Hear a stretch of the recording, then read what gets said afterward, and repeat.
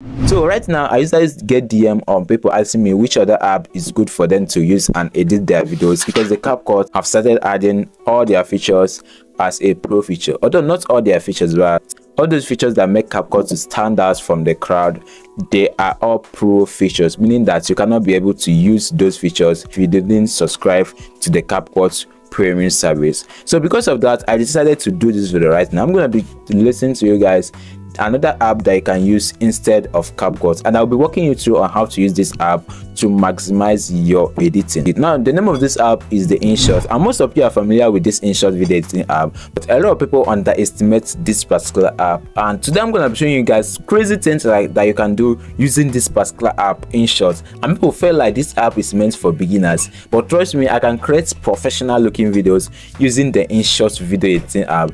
So I'm going to be trying to share with you some certain things that you can do with this app that people don't know exist on this particular app.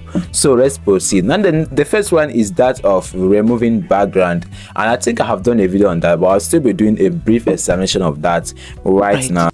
Alright, this is the InShot video editing app. So I'll click on videos, and then I'm gonna be selecting the background that I'll be using in my videos. So if you don't know where to get background, I already done a video on how to do that. So check out the video in the description of this video or in the comment section, so that I can be able to watch that and understand the full process. So right now I'm gonna be doing that of just changing background. So I'll click on the background that I wanna change, maybe this particular one, and then I'll click on good. Alright, so right now I already have the background.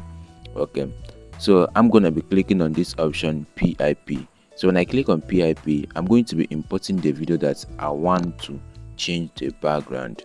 Alright, so maybe let me use this person's video. I'll click on this option in order to make it to fit the screen, this particular option. So when I click on it, it's already fit the screen.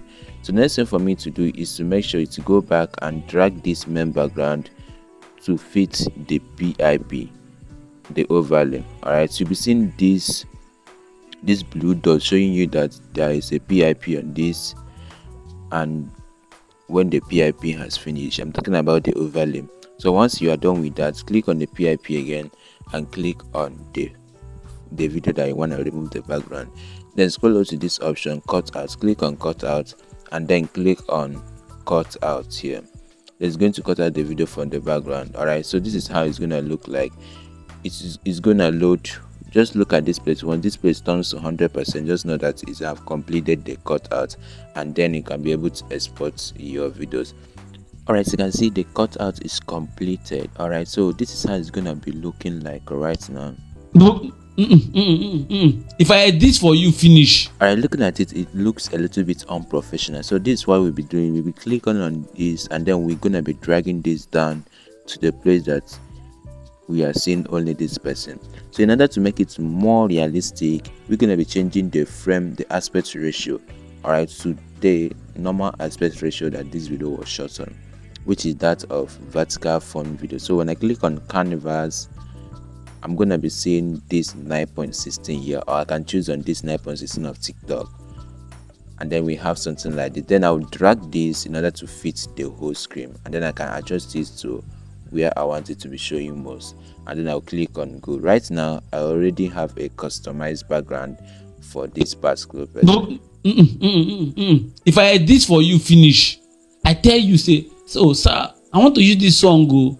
I feel use that. Say no. Alright, so that is it about this. So I can choose to reduce the brightness of this in order to separate it from the person talking.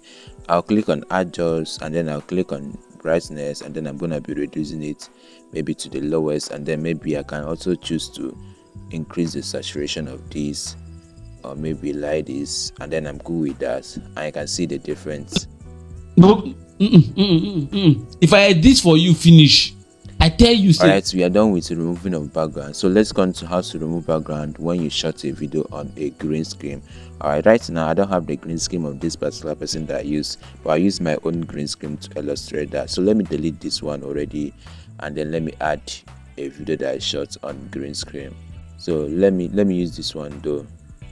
Okay, so in order for things that you are doing to look more realistic, you need to use the same aspect ratio that you used to shot the video that you want to cut out the background to adjust it in order to fit the background. Alright, so I'm gonna be clicking on this background, or there's no need for that. Just head on to the canvas to change the aspect ratio. Then I'll bring it to the normal one, which is that of YouTube, and then maybe I can choose to reduce this, drag this in order to fit the screen.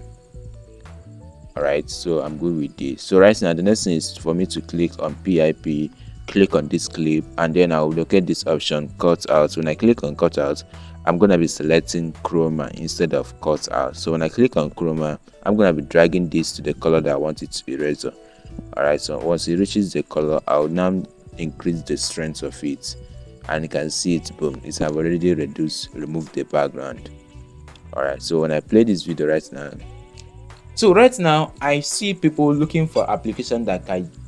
So whenever you are done with that, remember to always remove the watermark so that your video won't look unprofessional. So let me remove that, and then I'll play the full video of it.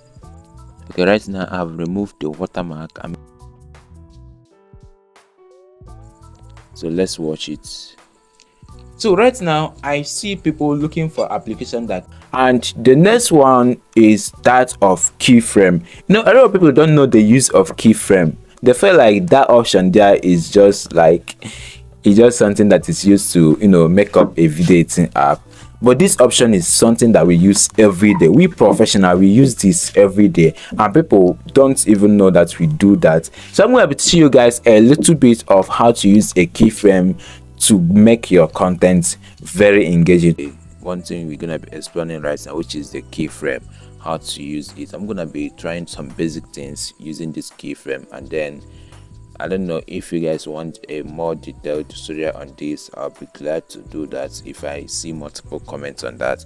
Alright, so one thing you need to know about keyframe is that keyframe is just like when you add something to this, it makes it to be stagnant. Then any other keyframe you add above this first one is the way you want it to be when this stroke reaches this place. So take a look at, I added this keyframe here, and then when I reach maybe on this particular place, I added another one. So mind you, any movement I make to this, it will automatically add a keyframe once I added the first one. Alright, so maybe even if I remove this one right now, and then I try to zoom in this particular clip, it will automatically add a keyframe under display. So that is simply what keyframe is all about. So right now I just applied a little effect. Let's watch it so you understand what I did just now. The CapCut started adding those special features that we love so much as a pro feature, Alright, so you can see the work of keyframe. So under this way, I can still choose to bring it back again in a faster motion.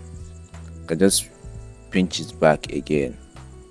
Okay, so I usually use this most of my time to make my video to look like I'm shooting, like my camera is moving, whereas I'm shooting on a stagnant, like I'm shooting with a tripod that is stagnant.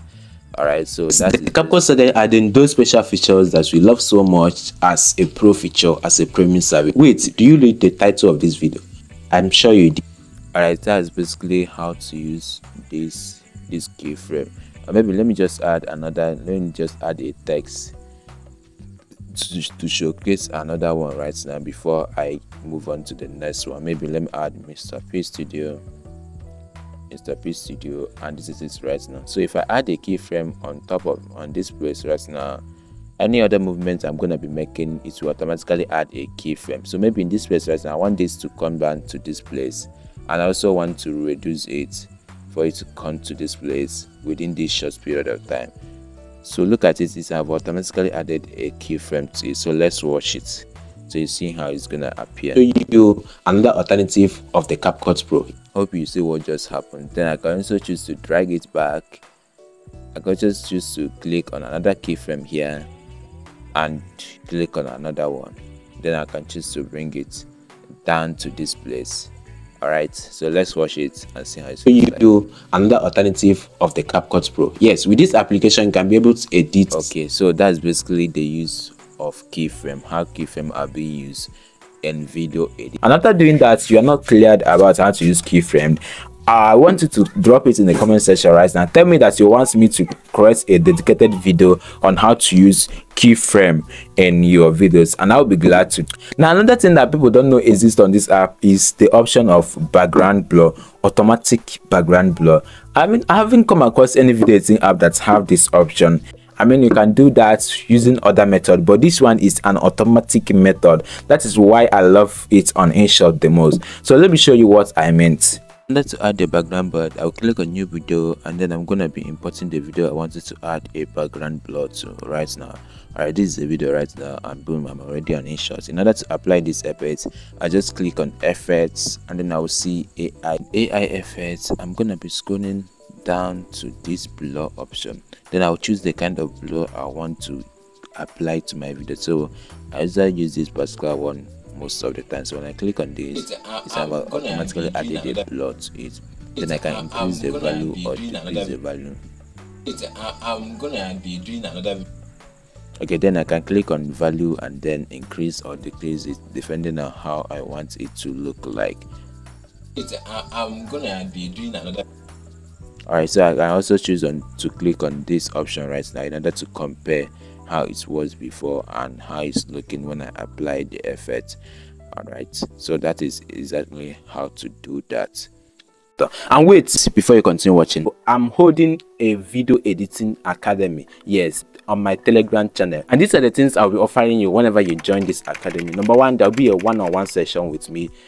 If you want this live, I'll be doing that, yes. And also, you get to learn video editing from scratch, and you want to enhance your video editing skill, this academy is just for you. So if you want to join this Telegram channel, check out the link in the description of this video or in the comment section to join. You can email us using this email, mrpvideoeditingacademy@gmail.com. It's not free, but it's very affordable. I'll be offering a 50% discount to the first 50 people that will join this channel to get the best and be the best in whatever you are doing concerning video editing.